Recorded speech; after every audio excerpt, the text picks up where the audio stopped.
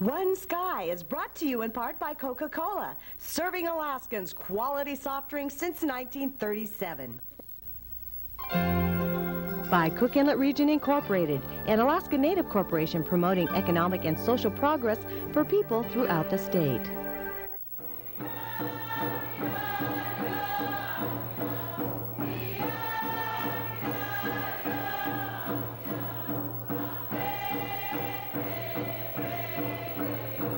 Welcome to One Sky, a special presentation of Heartbeat Alaska, a forum for Native issues and concerns. One voice, one sky.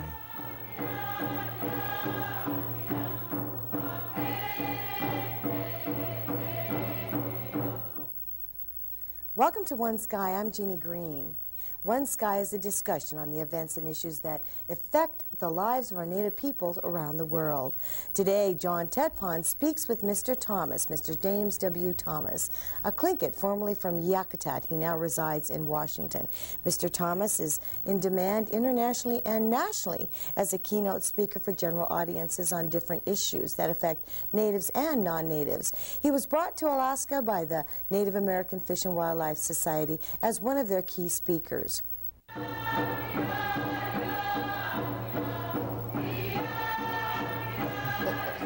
Okay. Let's explain that.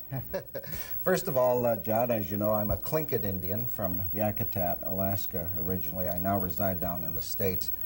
But this represents my clan, which is Raven. And we follow the mother's moiety. So all of the children of the mother come from Raven, or if she's Eagle, then from that side.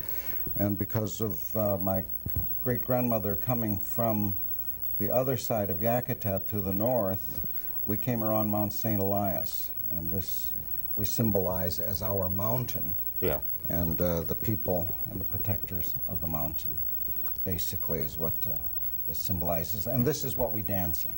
Oh, okay. You're here to speak to the Native American Fish and Wildlife Society. What is that organization all about? They asked me to come in to speak primarily from the tribal perspective of the tribes in the United States. This is a national organization that was organized about 1987. They're approximately, 1982, I'm sorry, and they're approximately 12 years old now. They provide primarily technical assistance to the tribes so that the tribes can protect their natural resources through a co-management program, which is a very nice approach when you consider how monstrous the federal government is or any state government can be. And together they can work together so that they can bring about a way of excuse me, preserving their natural resources while also enhancing it for the future of their children. Will the Native American Society and our Fish and Wildlife Society get involved in issues like subsistence then? Yes, I believe in Alaska they're moving you know, very quickly into that area and seeking ways that they can work things out with the state of Washington or state of Alaska as well as the federal government. So there will be some position papers and some conclusions, I suppose, that that will be forwarded to the state and federal government as far as subsistence issues are concerned? Yes, I'm not that familiar with the subsistence issue up here, except for what I've heard as I've traveled back and forth. I commercial fish in Yakutat every summer. That's my relax time. And I believe that the federal government has taken over some of these responsibilities, but they've handed over to 5 separate agencies regulatory powers over subsistence, which becomes extremely confusing.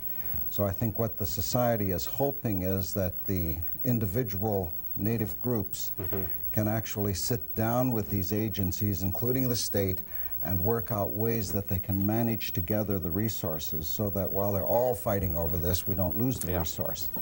You've got a long history of working with tribal entities, working towards tribal rights and that sort of thing. Where do you see as a whole of the Native American people here in Alaska in the lower 48? Where are they at in this regard? Well, the subject I'll be addressing tomorrow is sovereignty. Okay. And that's, I believe, a very ticklish issue in Alaska. In the South... It raises a lot of red flags, huh? That's right. It terrifies a lot of people. And it's strange, you know, it didn't terrify the federal government when the states were raising their sovereign rights, because states are sovereign as well. But in the states, the way we address this is that the most sacred law of any land is the right to make and to honor treaties. And as you know, in the United States, the tribes did treaty with the United States. So they have established themselves as sovereign governments, because the fact that the United States treated with the Indians established the fact of their sovereignty. Sovereignty that is equal to the nation, which is called the United States, and therefore above state sovereignty, because states, as you know, cannot treaty. So this is a ticklish issue, but it's coming home. People are finally beginning to realize that the Indian tribes of the United States are sovereign.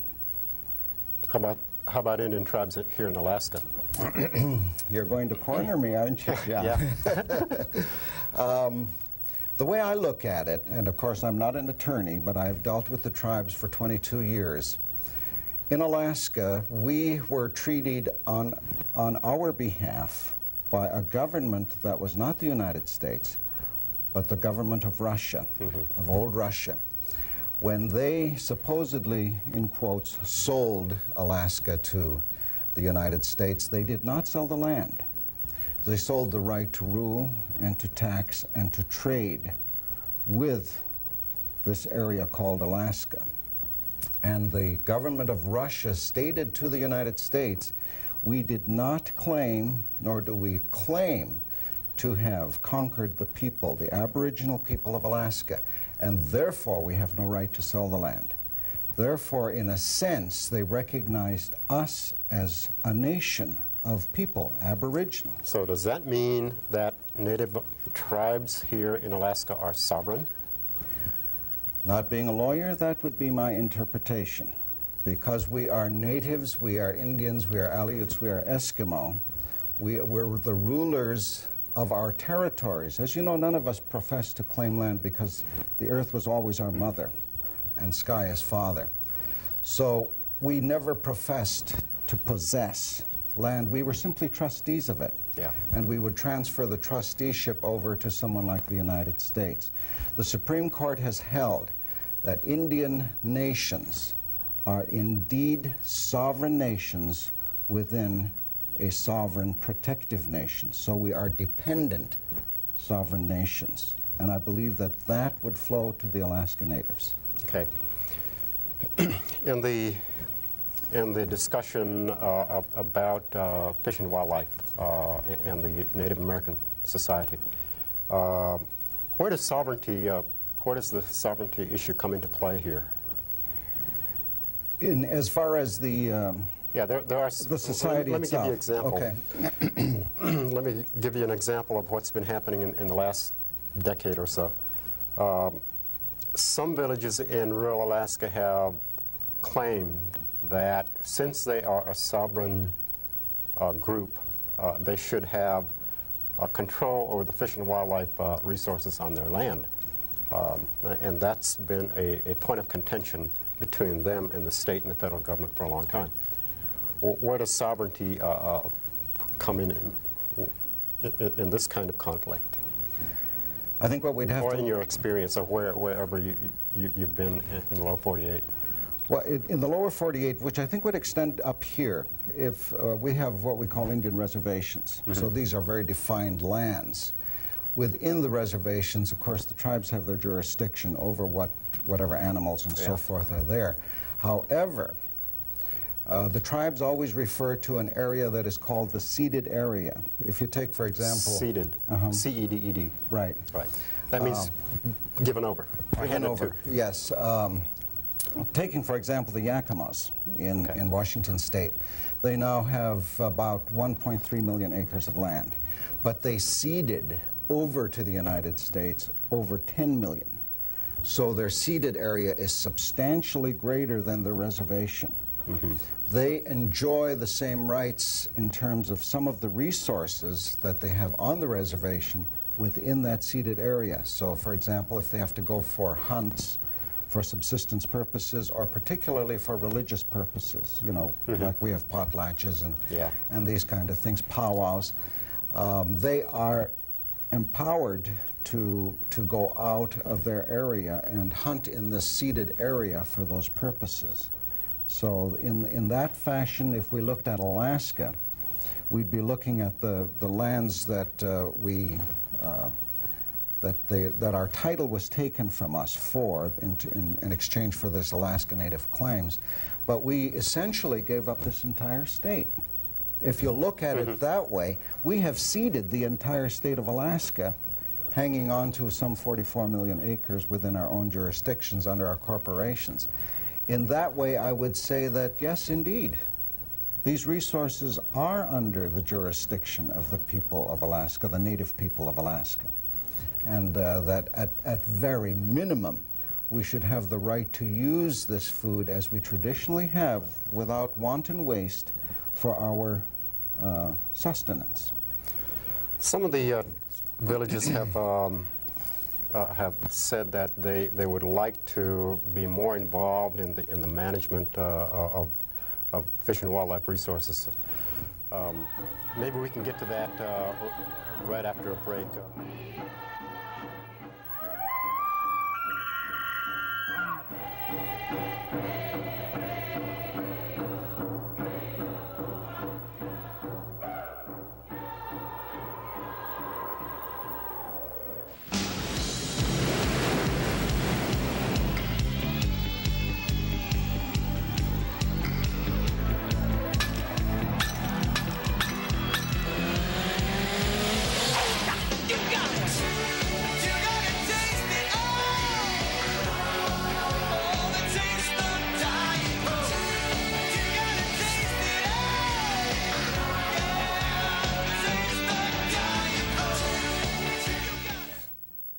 Welcome back. John Tetpon interviews James W. Thomas, a Tlingit formerly from Yakutat, Alaska, now living in Washington State.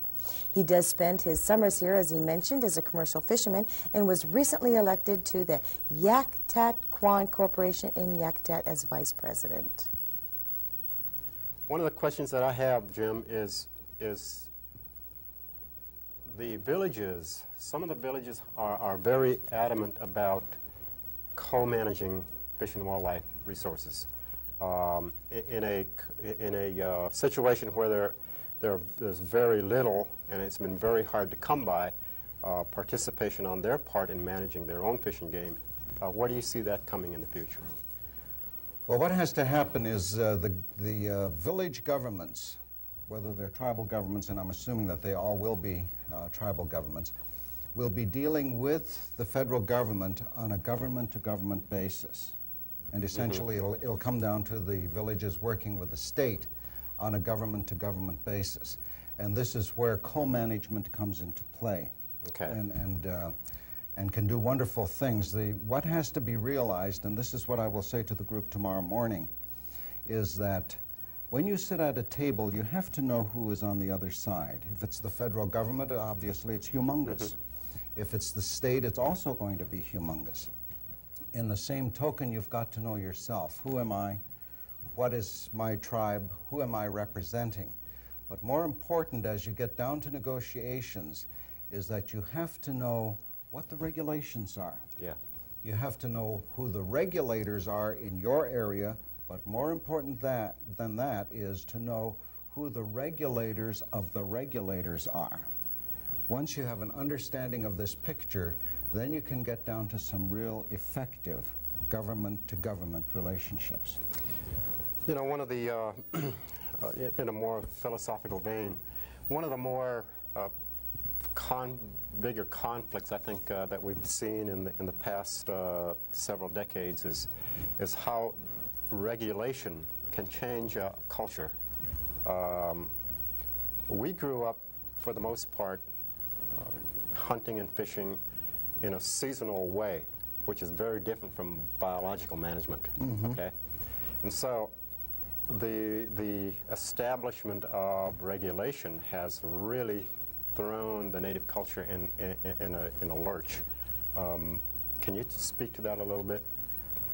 Well, I think what has to come from the federal government and from the state is an understanding of cultural values. Mm-hmm. We cannot eliminate these things. I don't care how many regulations you write.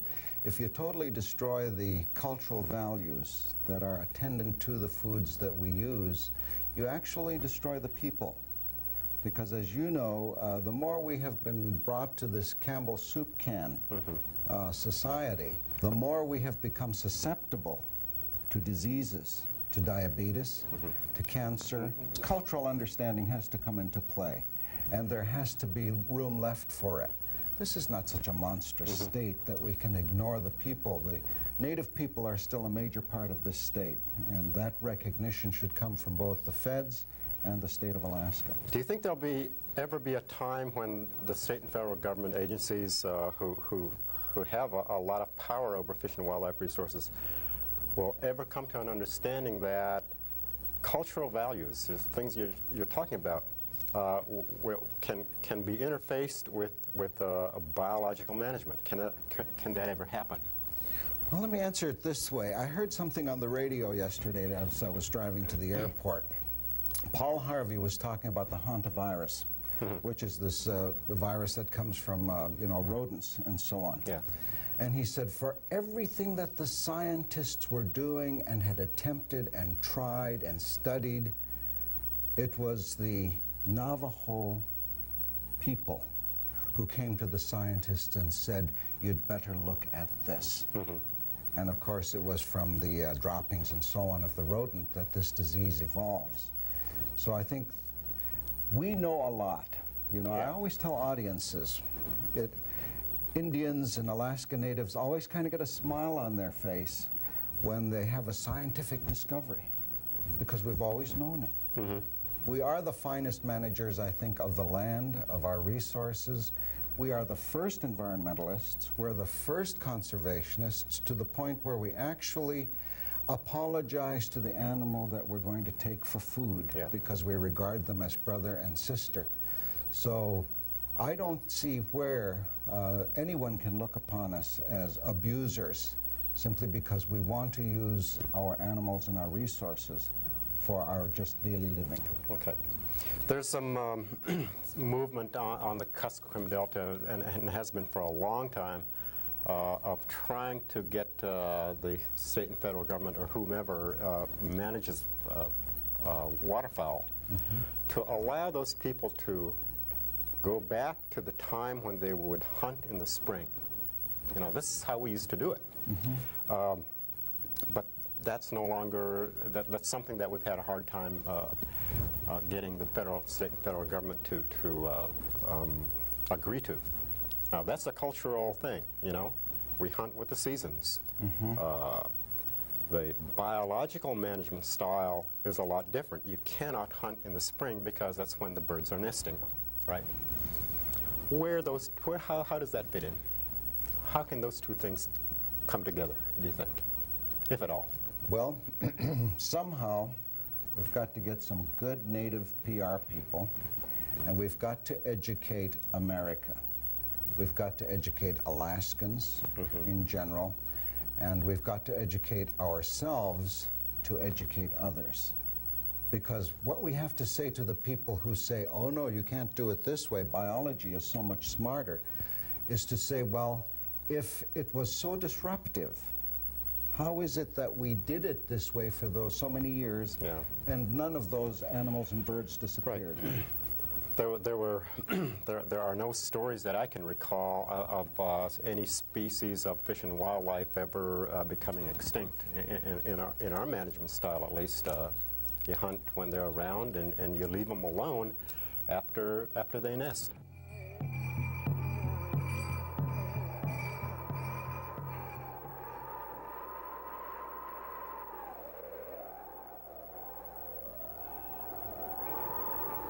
Abaditya, our Creator, through the power of the eagle, communicates, protects, and guides us through the circle of life. Today, it is our responsibility to protect our wildlife for ourselves, our children, and the children to come. His journey is our journey, and we must listen to the message that he brings.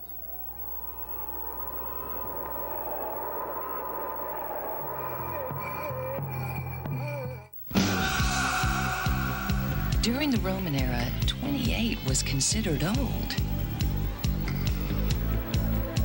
In the 1800s, 60 was over the hill. You got it! You gotta taste it all! Oh, the taste of Diet Coke. You gotta taste it all! Yeah, the taste of Diet Coke. You got it! Herring has disappeared on us.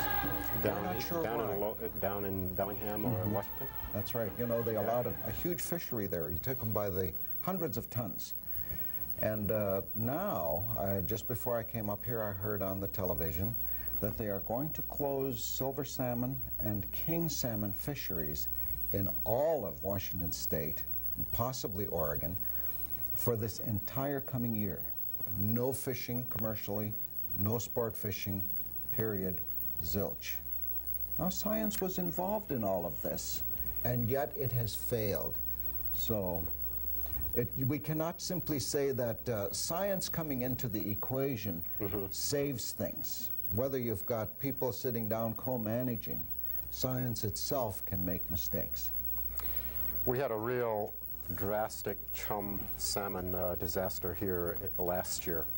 The runs of chum salmon into Kuskokwim and the Yukon were really, really low. And there was a time when people along the river said, we're going to fish anyway. And science had something to do with that too. And like you said, science can do its part, but sometimes it's not always right. We're also looking at chum salmon fishery decline on the northern western Arctic coast. In the face of these things, the Native American Fish and Wildlife Society probably has its job cut out for it. What do you see in terms of looking at issues like this? They're going to have a big job educating our people. The different areas that I've talked about in terms of the abilities you have when you sit down, but going back, we have to also sit down with our own people, with our elders, and explain that things are happening that we sometimes don't understand. Well, I fish in Yakutat in the summer times. Our average silver salmon has been 12 pounds.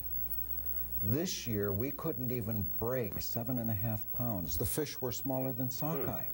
A very strange phenomenon. And we're saying, what's happening? We thought the fish came back too early. But the Fish and Game people said, no, these are mature 5-year fish that are coming back at 7.5 pounds. Wow. And we That's say, quite a difference. Yeah, it's terrible. What's happening, do you think? The theory is that the ocean is running out of food. We have these crazy assumptions that the ocean is a limitless supply of food in terms of the food chain. Perhaps our silvers ran through Prince William Sound during the big oil spill, and maybe that food chain was gone when they came through. So all kinds of things happen, and sometimes you have to take a major step like they're doing in Washington and simply say, we have to stop completely in order to bring it back. That seems a little hard to take in the face of the fact that we've not had these kinds of problems in the past. I remember growing up as a kid, we'd go up the river and seine, and we did it every summer, summer after summer, year after year, and there was no decline. It's hard to understand, and it's hard for people out in villages to understand that there is a decline in fisheries, especially subsistence fisheries. Now, that decline is going to have something to do with cultural shock. You'll have people who can no longer go to the fish camp, for example, and do the summer fishing thing. So that's going to have an impact. Where do you see that going if we continue in this pattern? It's very difficult to say. You know, some of the things we can do, and I don't know whether this can be done on the Kuskokwim, Is that where the issue is primarily? Well, primarily on the Kuskokwim and the Tanana River, Yukon River, and rivers below Nome, around Nome. There are rivers around Nome where people cannot fish or subsistence fish anymore. So they've stopped going to the fish camp in the summer as they have done for hundreds and hundreds of years. And that's a cultural, you know, there's a cultural lurch there. It's tragic because that's where we hang on to our traditional ways. It's where we're able to at least sit grandfather with grandchild. Yeah. Because sometimes in our communities we don't have that opportunity. When it's declining at such a rate that it's not understood by any of us, but by the native people, by the scientists, by the state or the federal government, then sometimes, as the tribes have done in the South, they turn to raising their own. So you build hatcheries or you build some kind of enhancement program to bring the salmon back to that stream. There's always the fear that you're going to introduce disease to the wild runs. But if your wild runs are disappearing, then alternatives have to be made and measured because you don't want the fish to disappear. It's part of our health as well. The Lummi tribe has had a long experience in farming, fish farming. Can you talk a little bit about that? Well, they had a real nice experience. You know, they built this huge 750-acre pond. And at first they had another hatchery several miles up into the mountains, and they would bring the fry down into this pond, and they were going to raise them there. Well, lo and behold, the crabs ate through the nets, and so all the fish disappeared. Well, they figured this is the end of it. 3 years later, the gates were loaded with fish. The fish returned to the pond, which blew the minds of the scientists, and now they still do. And the tribe will allow fishing to take place in this area where the fish are coming back to the pond. But again, the fish are smaller. You know, they're not the same thing as the wild run. And I think that's why we have to really, as a native people, protect that wild run. We have to watch what other people are doing with these hatcheries and so forth. Those may be dangerous. They may destroy our wild runs. Thank you for joining us on One Sky, and thank you, Mr. James W. Thomas and John Tetpon. Join us again next week for One Sky, where we'll be visiting with Mr. Thomas once again. The subject this time, Indian casino, gaming, and bingo halls. Very, very fascinating subject. We'll see you then. The Native American Fish and Wildlife Society was established in 1983 for the purpose of developing a national communications network to exchange information and management techniques related to tribal fish and wildlife management. Early development was pursued by dedicated professionals who saw the need to manage and conserve tribal wildlife resources.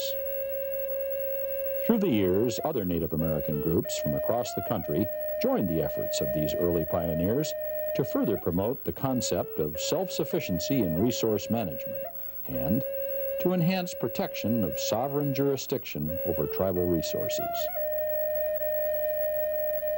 Today, the Society is comprised of 7 regions, with Alaska being the most recent addition.